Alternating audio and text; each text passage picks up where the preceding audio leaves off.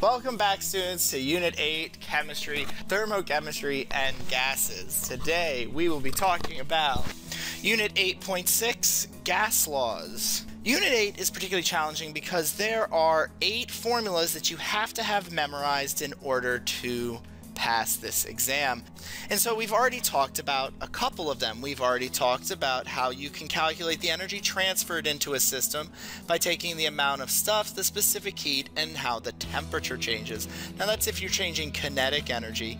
If you're changing potential energy, that energy transferred is simply when we go through a phase change. So we take the heat of the phase change times the amount of stuff. These are the first 2, again, of 8 formulas you have to know for this unit. The rest are held up in what are known as gas laws, phenomenon that ideal gases always exhibit.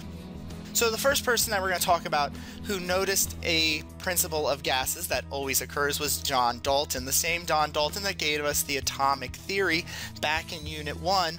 John Dalton noted that when you have a mixture of gases, that gas's total pressure is equal to the parts that make it up. So if one gas has a partial pressure of 5 and another gas has a partial pressure of 10, then the total pressure within a container, as long as it's the same size, is 15, because 10 plus 5 is 15. So in example 6, if we have a mixture of gases with a total pressure of 10, so the total pressure being 10, and the partial pressure of A is 5, and the partial pressure of B is 3, what is the partial pressure of the third gas? Well, the total pressure would have to be the sum of all the gases in that container. So if we want C by itself, we'd have to subtract A and B from both sides,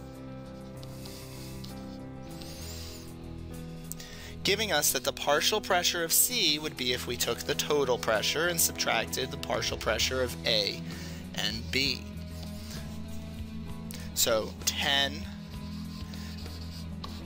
minus 5 minus 3. So the partial pressure of gas C would be 1.6 atmospheres. Now that's kind of juvenile. In fact, you actually learned this law, Dalton's law, in 8th grade physical science.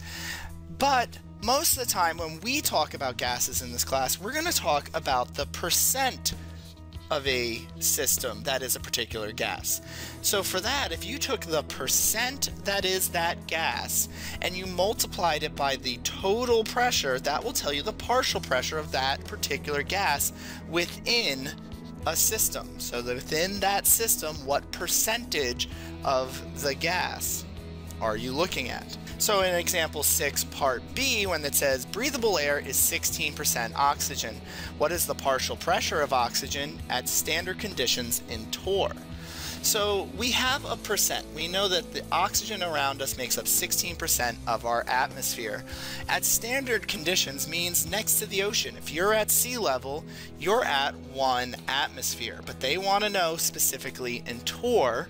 So 1 atmosphere, you remember, is 760 torr.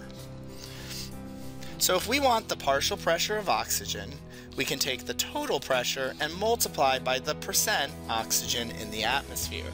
So we're going to take 760 torr and multiply it by 16%. Now, you're smart, you're pretty, gosh darn it, people like you. You know that percentages are a mathematical operand. This does not mean we're going to take 760 and multiply by 16. We're going to take 760 and multiply by 16%. 16 for every 100. So 760 times 16% is 122 torr.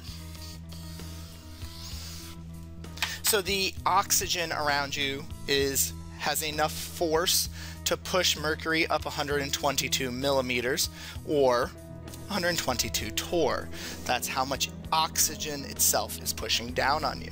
Dalton's law problems are the most commonly tested question on the SOL, and therefore your first 4 note quiz questions for Unit 8.6 has you doing Dalton's law problems. Read the question, look at the percentage they're talking about. Then you can practice Dalton's law on page 13 of your Unit 8 packet. Your answer to number 2 is what you start with for the total pressure in number 3. Pause the video, complete page 13, as well as the first 4 note quiz questions of 8.6. Another phenomenon that we notice with gases is that when you reduce the pressure of a gas, the volume of that gas increases. So the pressure of a gas is inversely proportional to the volume of a gas. When pressure goes up, volume goes down. When volume goes up, pressure decreases. This proportionality we attribute to Robert Boyle, the Irish philosopher and chemist and inventor who looked at this mathematically. When you have a proportion, you can actually replace proportions with a constant. So pressure is some constant times the inverse of volume. To put things all in the same place, if we multiply by volume on both sides, when a gas is ideal, if you take the pressure times the volume, you always end up with some constant.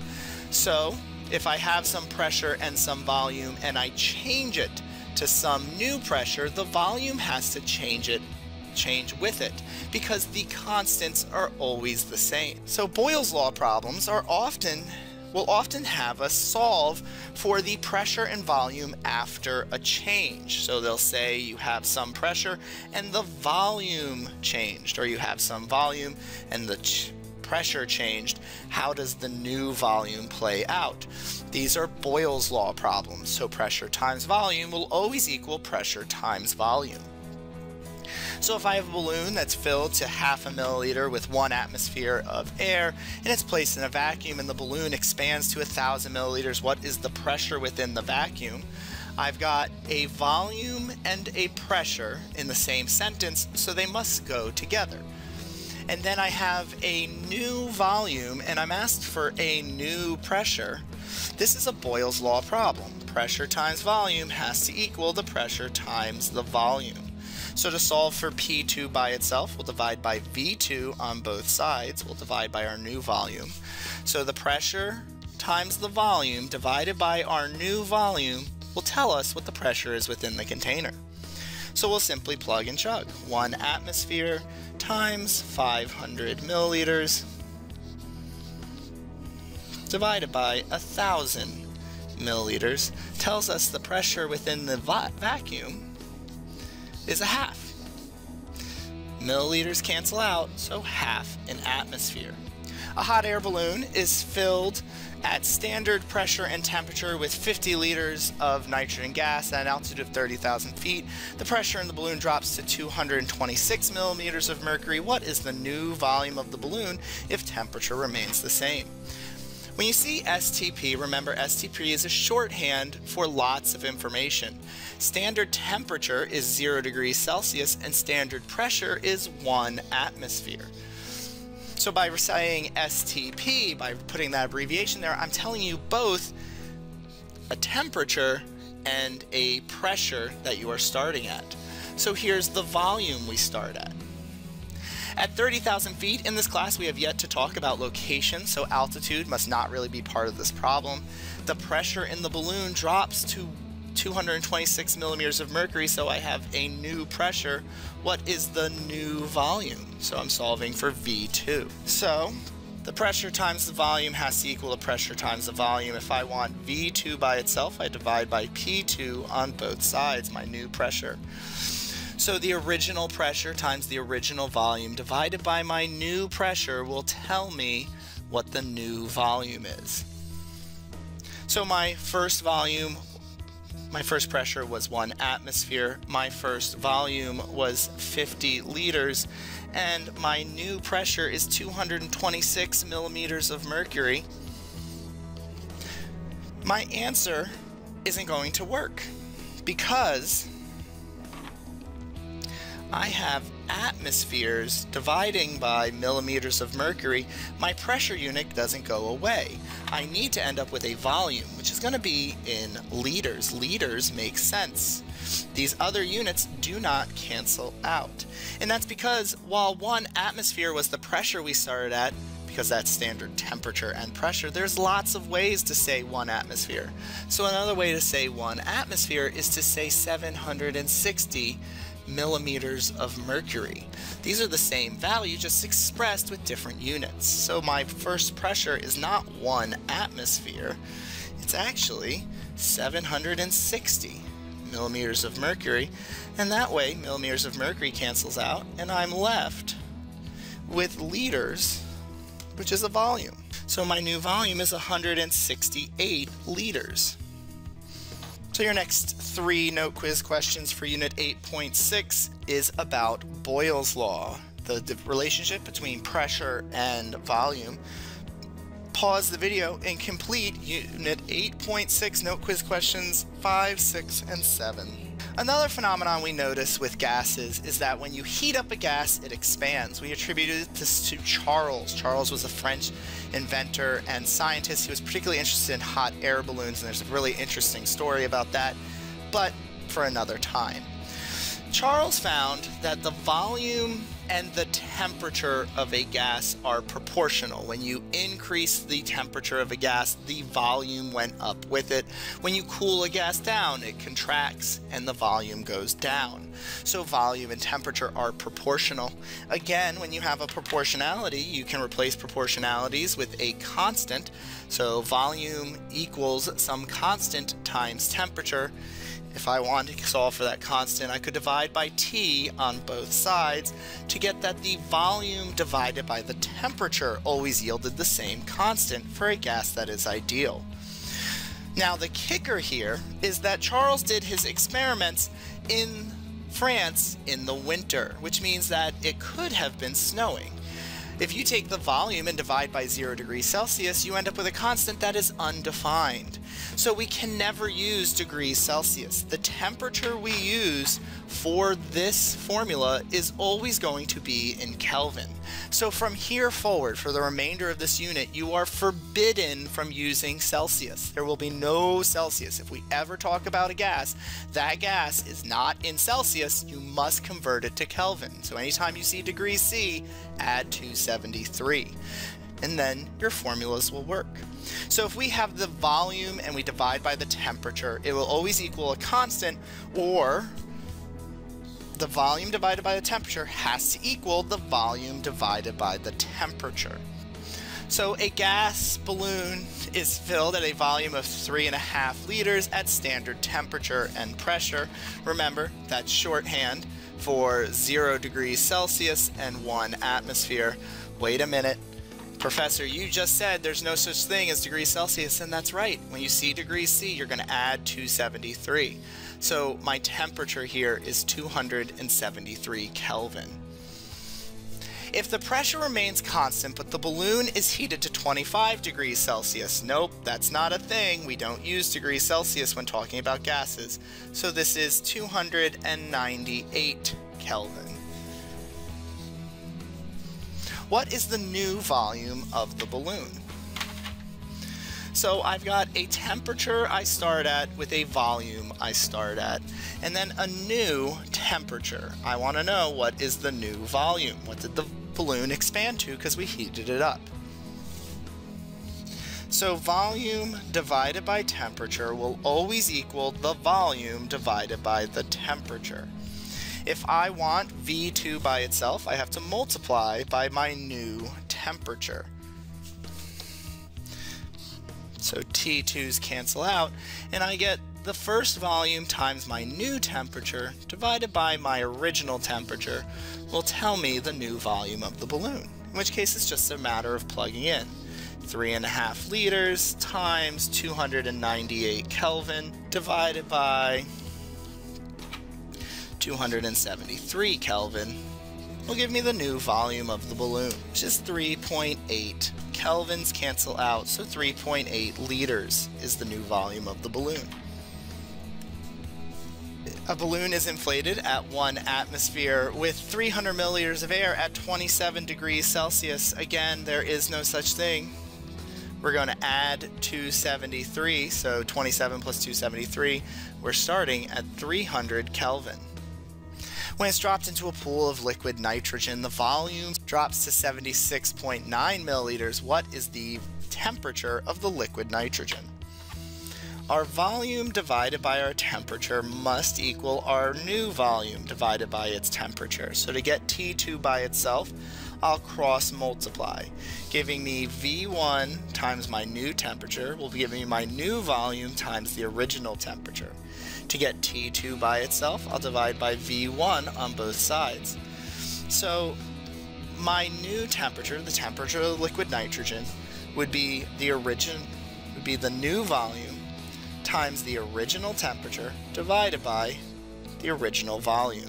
So 76.9 milliliters times 300 Kelvin divided by 300 milliliters. Well, isn't that a coincidence? Milliliters cancel out, but so do 300. The temperature of my liquid nitrogen is 76.9 Kelvin.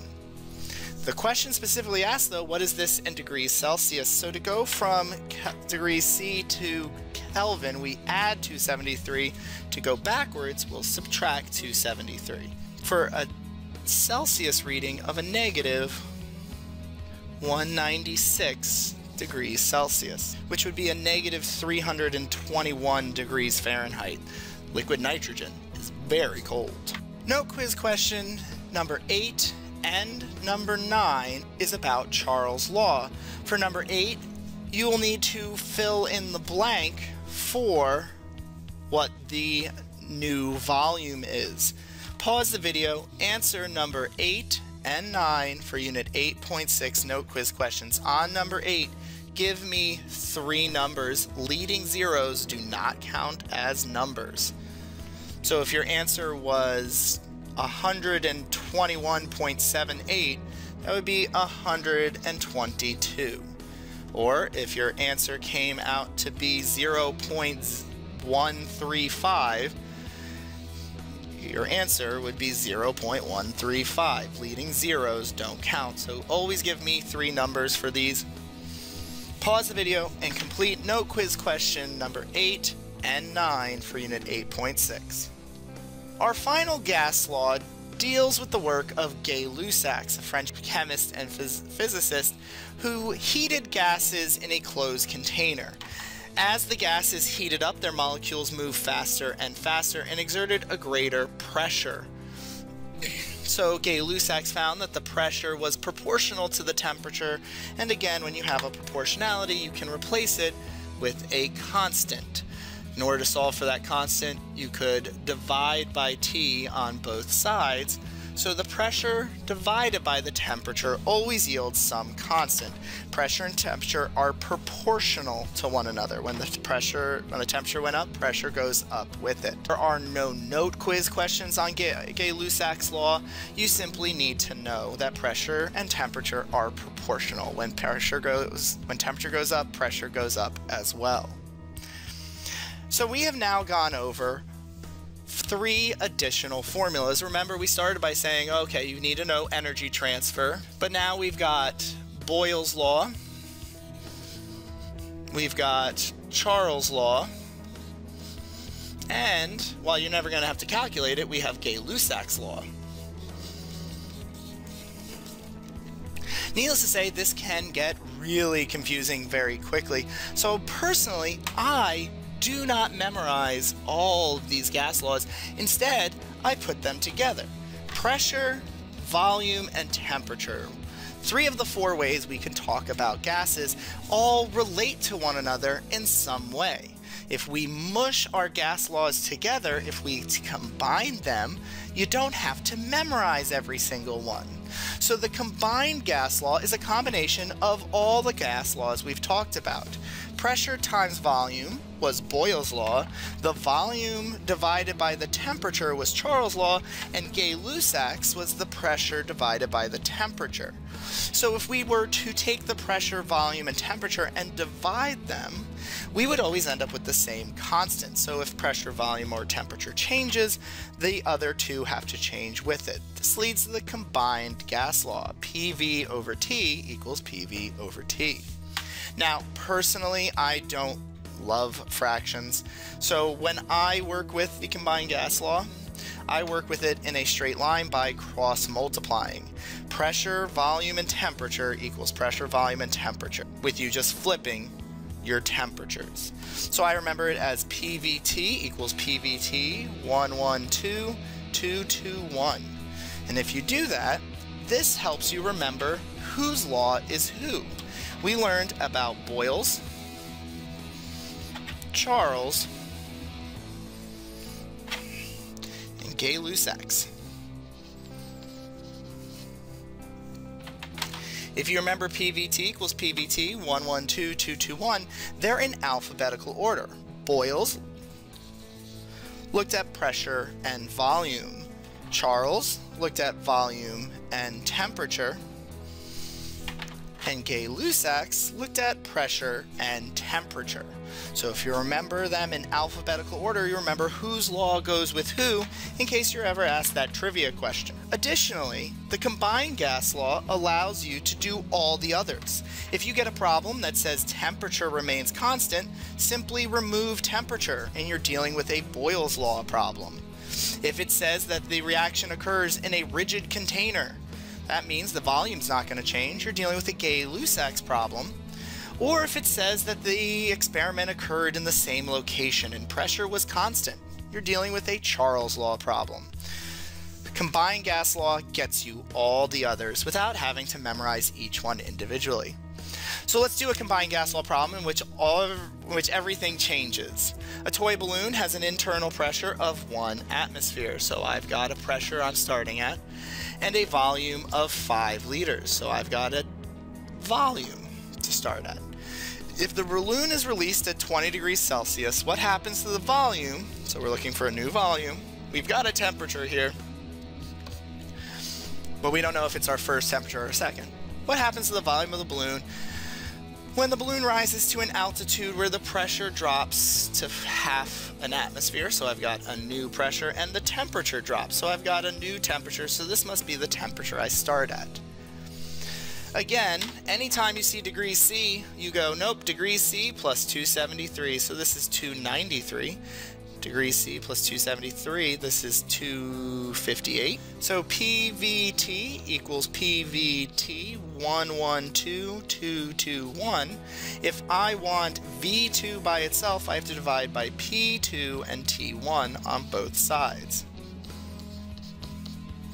giving me that the new volume would be if I took the first pressure and volume and the new temperature and divide by the new pressure and the temperature I started at. So I'll take 1.05 times 5 times 258 divided by 0.65 and 293. Kelvins cancel out and atmospheres cancel out, so my volume is going to be in liters, so I end up with 7.11 liters.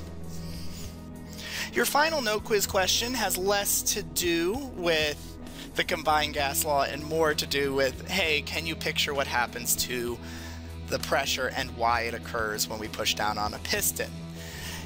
Finish note quiz question number 10 and then do lots of practice on combined gas laws. Remember, if it says something is constant, remove it from the formula. So do page 18, 19, and 22 in your packet. And I will see you next time when we talk about the ideal gas law.